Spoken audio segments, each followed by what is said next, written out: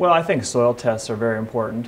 I think phosphorus levels need to be high, mid to high levels if you want big yields. So I think that soil, monitoring your soil, understanding the texture in terms of when you want to plant it. You certainly don't want to plant when it's too wet, so we're going to be monitoring those kind of things before we plant.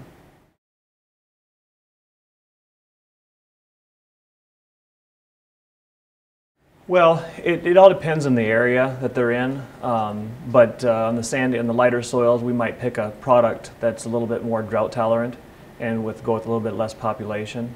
But then, analyzing whether or not the product has good ear flex or not. If it does not, that'll judge our populations. Our populations will certainly go up if it's a fixed ear. So those are the things that we'll monitor for population-wise. It's really about the quality of the soil and whether or not the product has a flex in the ear.